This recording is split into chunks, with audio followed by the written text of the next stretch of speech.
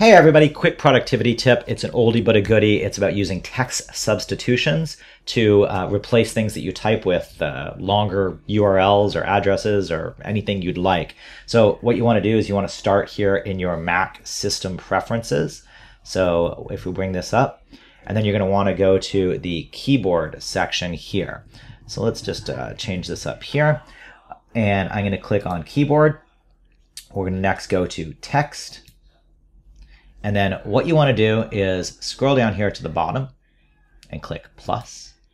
And I'm going to say Mobius press release.